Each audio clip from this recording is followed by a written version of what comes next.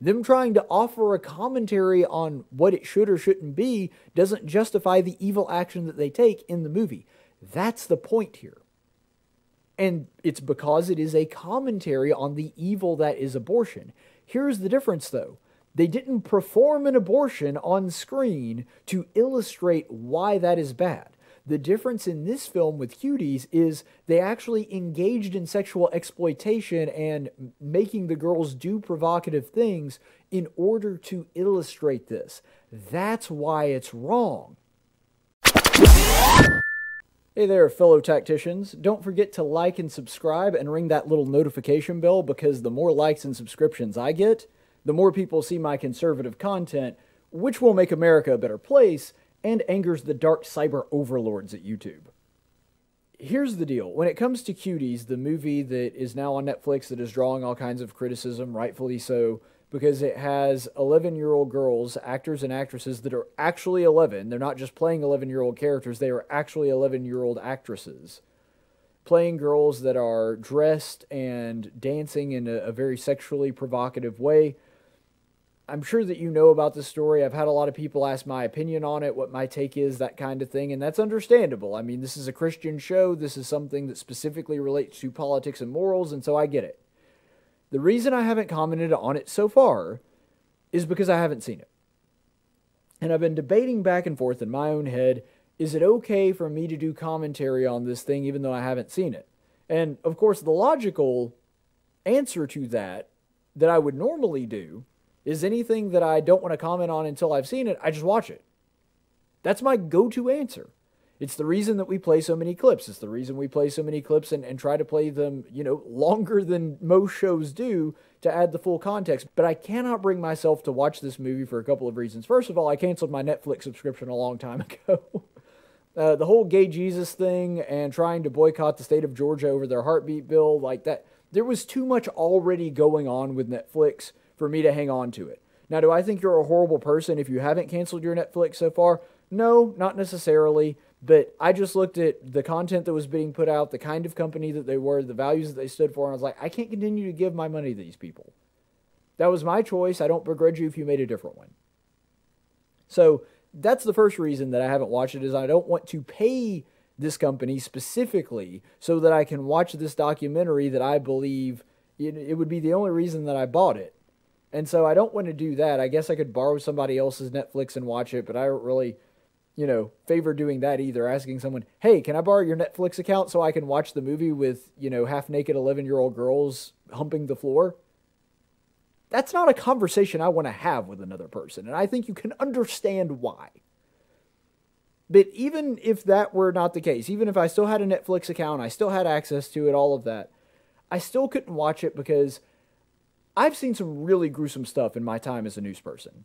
I mean, I have watched terrorists behead a person with a knife, and not like a clean cut like you see in a guillotine in a movie. I mean, like a rusty, jagged knife with the person squirming and seizuring and all of this stuff. I've seen some brutal, awful stuff. But I have to tell you, when it comes to disturbing, little kids are something that just kind of gets to me. And the idea that somebody would be going out there and exploiting these little girls, I don't think I can subject myself to watching that. I just can't. There are people out there that have, and they said that, it made them cringe and they didn't want to watch it, but they felt like they had to be able to comment on it. And so I totally respect the fact that they were able to do that if they were doing it specifically to offer a commentary. I know that, I believe it was Stephen Crowder with The Blaze, that was saying that he watched it and he was looking over his shoulder the whole time thinking, is the FBI going to bust in here and arrest me for this? Because he said it's basically child porn, and it was really, really hard for him to watch. He had to cut it off several times. And so there are people that have watched through this and have offered commentary on it. I can't really, to some degree, I feel like I can't really offer a full commentary on it just because I was not able to watch it. But the newest piece of news in this particular story is that the director, Maïmouna Doucoure, I believe is the way to pronounce her name. It's French, and there's like 19 unnecessary vowels in it, so, I mean, you've seen LSU fans. if it's a French word, it has 19 unnecessary letters in it that are silent or combined with another one to make a completely different sound.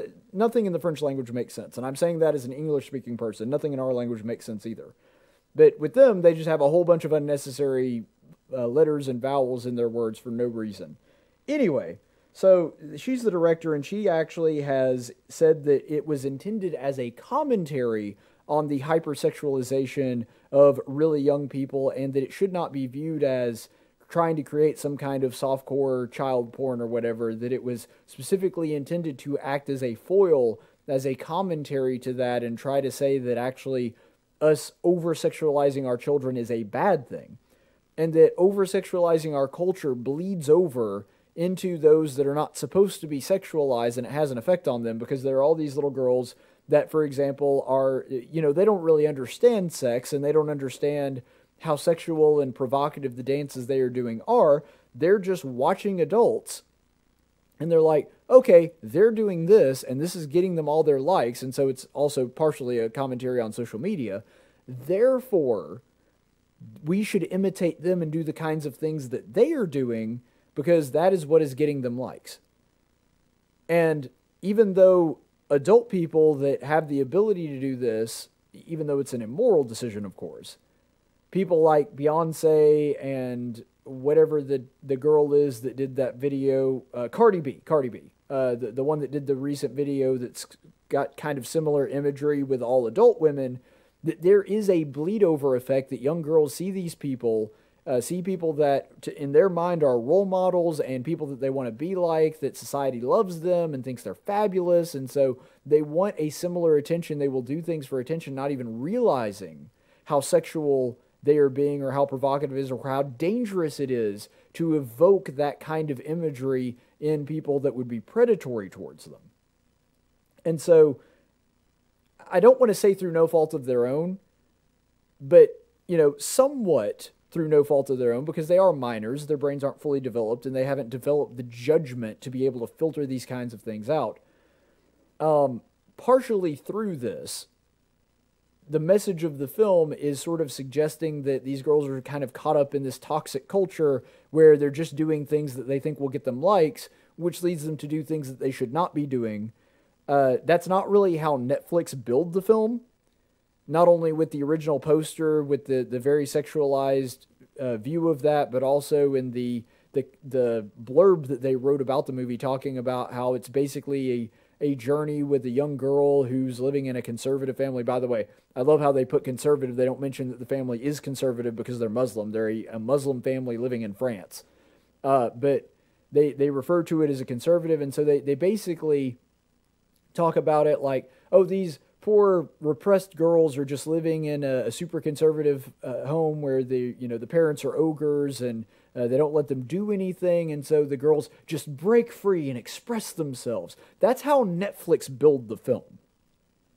But the film itself, at least according to Ben Shapiro's commentary on it, it really doesn't take that direction.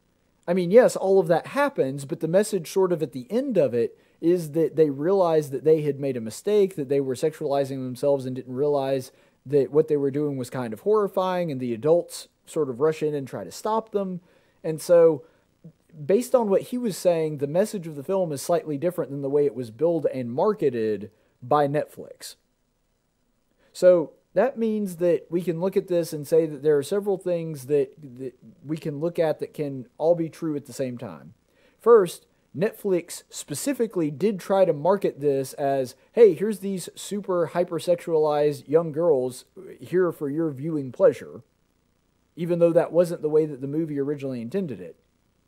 The second thing is that just because this thing may actually really be a legitimate attempt at commentary, that the director really was trying to send out a message that hypersexualizing children is a bad thing. But here's the third thing, and this is the thing that really makes all the difference in this story.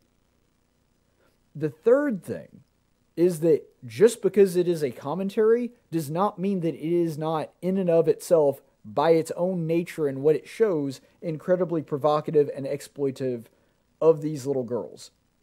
So, good intention is not a license to do whatever you want.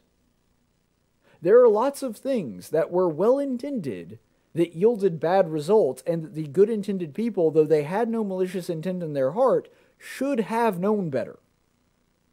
I mean, there is a myriad of examples of this throughout history. For example, Mao Zedong and his Great Leap Forward. Now, I think that Mao Zedong was a horrible tyrant that was primarily concerned with his own power, but you could at least make the case, even though I think that it's wrong, you could make the case that he was well-intended in his Great Leap Forward.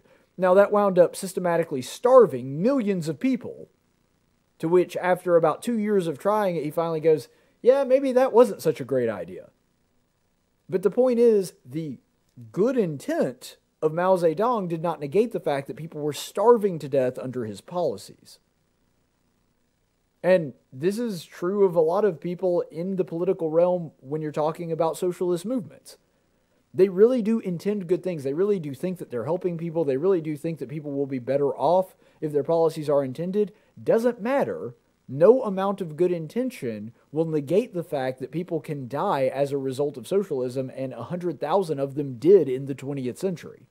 Now, there were some people that were more sinister than others that implemented socialist policies, but my point in all of this is, just because the director of this film may have very much legitimately intended for this to be viewed as a commentary and as a repudiation of sexualization of kids, showing the sexualization of kids in such a obvious and provocative way does not mean that those little girls in the movie were not exploited in the process of doing this.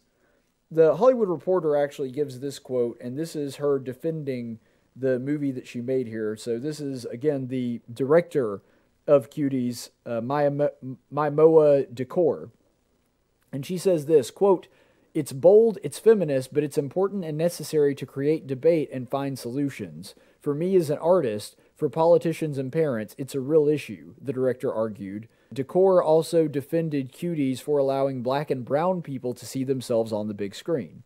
"It's important to see someone like you on screen and to grow up with a lot of possibilities. So, of course, diversity and inclusion have to be keys to progress our cinema," she argued. The first words out of her mouth when asking about this is she said, well, it's bold. Yeah, well, lots of things are bold. Bold is not necessarily good. Bold can be good. We are commanded in the scripture to be bold when professing the gospel of Christ. That is certainly an example of how boldness can be good. I pray for boldness on a very regular basis because it's something that sometimes I struggle with. I know that's hard to believe, me being a radio host, but really it is. It's something that I have to pray for. Just because something is bold does not mean that it is right. It has to be coupled with that which is good. Lots of people have done very bold things, and it wound up being really terrible. For example, if you're and we're going to get into this in a second, unfortunately, with California's new law, if you are a 40, 50-year-old man, and you start trying to romance a 14-year-old, that's bold. Not a good thing. And so, this whole thing, well, it's very bold. That's not a point in its favor. You're not really addressing the core issue that everybody is talking about here. The second part of this is, I think she is correct in the sense that it is feminist. When she says that it's a feminist movie, I don't disagree with that. I think that she's 100% right on that, because if you're talking about, now, classical feminism, no, it's the exact opposite of classical feminism. But if we're talking about fourth wave feminism, the modern idea of feminism, I think that she's actually 100% on the mark when she says that it is feminist. Because remember that the only virtue in modern day feminism is that both people give their consent, and basically it's okay to act like a whore as long as it's, something that you're choosing and you're in control of. As long as it's not the man that's getting something out of it, as long as it's not the man that is in control of this. This is one of the craziest things that I've ever seen. Somehow men convinced feminists that it was empowering to have lots of sex with men without any kind of commitment. I never will understand how they made that sales pitch. I don't get it. But somehow that is what modern feminists believe, and there were men on the left that convince women that somehow this is a very healthy, empowering thing for them to do. I'll never understand that to my dying day. But if that is at the core of your belief system, you could see how a bunch of 11-year-olds basically imitating sex on a stage for the enjoyment of middle-aged men in the audience would be a very empowering thing. If that is your virtue, if doing whatever gets you attention and makes you feel as though you are, the center of everybody's focus, if that is something that is empowering to you, if you think of that as empowering, then of course this movie would be feminist, because it puts that front and center, and it says not only should women do this, they should do it at the youngest possible age, even before they are physically, emotionally, or mentally ready to engage in said activities that they are sort of emulating here. And then the other part of this is that when you're looking at this, the diversity statement, I'm not going to spend a lot of time on this because that's just sort of an afterthought, but when you were talking about how it's really important for black and brown people to see themselves on screen and to know that they can do anything, I don't have a problem with black actors and actresses, black characters, no issue with that whatsoever. Some of my favorite movies feature that. If you can only see yourself in a character in a story that happens to share your race, then you're a racist. I know that that's not comfortable. I know that that's not something that a lot of people are going to want to hear. But if you are only able to relate to or see yourself in the shoes of or aspire to be the person in a story that shares your race and you just can't see it with somebody outside of your race, then you're the racist. Also, it's really weird for her to act as though this is like the very first time that there's ever been a black person in a movie. Like, it's been going on for a really, really long time. This is not a recent development. If anything, if you look at the demographics, minorities, black people, Hispanics are actually overrepresented in the movie industry, at least on screen. And so statistically, they actually have an overrepresentation. Now, I don't care. I'm fine with them being overrepresented. And for the towns that these movies are made in, your Hollywoods, your LAs, it's probably a more accurate representation of the population as a whole than it is the American population, because of course other areas in the country are just simply not as diverse because they're not all large urban centers on the West Coast, which is closer to other countries than the Heartland, for example. And so that's perfectly okay. I don't have a problem with that, but I am a little annoyed by the idea, and this is something that the Oscars recently did, changing their parameters for, you have to have a quota of a certain amount of people to be able to be considered for Best Picture, for example. I don't understand how they're acting as though this is some kind of thing that is still an issue. That, all of a sudden we just now have started having black people in movies. No, it's been going on for freaking ever. And if you are incapable of seeing yourself in the role of somebody that doesn't share your race, legitimately, you may be a racist because of that. I mean, there's lots of fantastic black characters in comic books that I really like, really relate to. Luke Cage, for example. I really love Luke Cage. Out of all the Green Lanterns, the one that I relate to the most, the one that I like the most, the one that I think is the most heroic out of all of them is Jon Stewart, who's a black guy and a former Marine. That guy kicks butt, and he's by far my favorite Green Lantern. It's not even close. Hal Jordan is a bore fest. You see, that's the thing. There's a white Green Lantern and a black Green Lantern. I see a lot more of myself in and can relate more to the black Green Lantern because of his choices and the person he is, not because of the color of his skin. I didn't automatically gravitate to or relate to Hal Jordan just because he happens to be the white Green Lantern.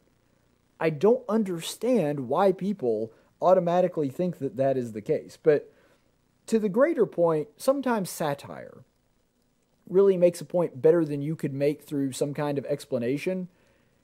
And the Babylon Bee does a fantastic job of this, and they have done so again. If you want a perfect illustration of why, even if this movie actually was a legitimate commentary, if it really was trying to say, look guys, hypersexualization of these little kids is bad, the Babylon Bee puts on display why that argument, even if it's correct, still does not excuse what Cuties did. So you can check out this headline from the Babylon Bee. So Netflix movie murders puppies to teach that murdering puppies is bad. And the graphics they put together, their graphics department is fantastic. So you can see the little blurb about the movie. In this provocative film, the director just literally murders puppies to teach you that murdering puppies is bad. Powerful. And it's one of those jokes that you do laugh at, but you kind of feel bad at laughing at because you're thinking about, I mean, if that were real. The point that this satire is making, and yes, it is funny and we laugh at it, and should. It's a really good joke. The point that the satire is making, though, is if anybody saw that on Netflix, they would immediately go, well, I don't really care if it's a commentary on how bad it is to kill puppies is or not. It's not right for them to do it in the movie. Them trying to offer a commentary on what it should or shouldn't be doesn't justify the evil action that they take in the movie. That's the point here. A very provocative film, for example, that I'm a big fan of and literally promoted for free on my show, I might add, which, by the way, I'm also doing for Whataburger. So Whataburger, I better be getting some free burgers out of this when you do come to town. But anyway, when it came to the movie Unplanned, the movie about abortion that follows the story of Abby Johnson, if you haven't seen it, I highly, highly recommend it. But it is pretty raunchy.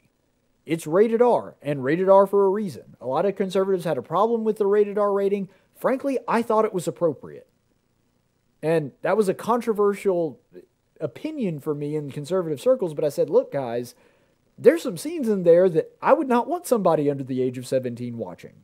I think it's an important film. I think, frankly, you should take your teenagers to go see it, even despite the fact that parts of it are very graphic, but it displays what an abortion is.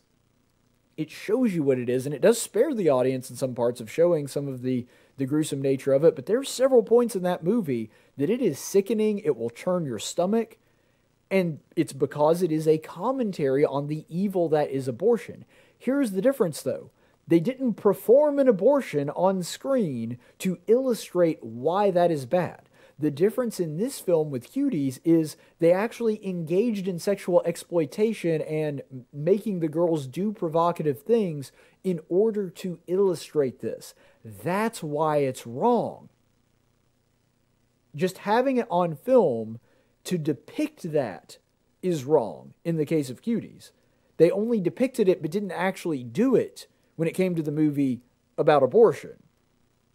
That's a completely different thing. They actually engaged in the sexual exploitation of these young actresses in order to make this film. That's the difference. Because when you have a cameraman, or camerawoman, I don't know, but either way, it still wasn't right to do. When you have a grown cameraman taking a camera and having to zoom in on the crotch of an 11-year-old, which does happen in this movie, you have way crossed the line. You have gone so far past the line is a dot to you at that point. Could they have done essentially exactly the same thing and shown how provocative that was without actually showing the footage on film itself? Sure. They could have had a picture of the little girl taking a picture of that with her cell phone, which is what that scene is depicting, but not actually show, and I know that this is disgusting and it's giving me the willies just having to say this and think about it, but without having to show that taking place, without having to show the picture that she sent of, her parts, and granted, there was underwear over it, but still, this is not something that's okay to show, obviously. Even if it, you do have underwear on top of it. All they would have had to do is show her, like, basically from the neck up and positioning the phone, clicking it, and talking about it. You don't have to show the actual thing on film. And that's what makes this so completely different, and that's the reason that this argument of, well, it's just a commentary doesn't make any sense. It doesn't add up. They could have conveyed how wrong what they were doing is without actually showing them showing off their bodies, dancing in these provocative ways, taking pictures of themselves, the partial nudity parts of it. They could have done all of this without having to actually put that stuff on film. You don't have to do that to convey what was going on here. And so, frankly, it irritates me. And I hate even having to talk about this. I hate that we have gotten to a point in this world where I'm actually having to explain to probably a minority, but a portion of the population that showing this kind of stuff is not okay. The fact that we are here and having to have this conversation should be enough to enrage you. And I'm not somebody that tells you to give in to rage or to, just be mad about it, not do anything about it. The fact that we are having to have this conversation irritates me to no end. I don't understand how we have gotten to this point in our society. Well, I say that. That's not entirely 100% true. I do understand it to a degree. I do understand it in the sense that the reason that we are here, the reason that we have reached this point, is because our society has completely neglected and forgotten God. A recent survey showed that the average American spends, I kid you not, 8 seconds reading a news story before either commenting on it or sharing it. That means that most people are barely finishing the headline before spouting out an opinion on content they didn't actually watch or read. Therefore, if you are watching this and made it to the end of this video, congratulations. You are, as Bernie Sanders would say, the 1%. So now it's totally appropriate to like and subscribe.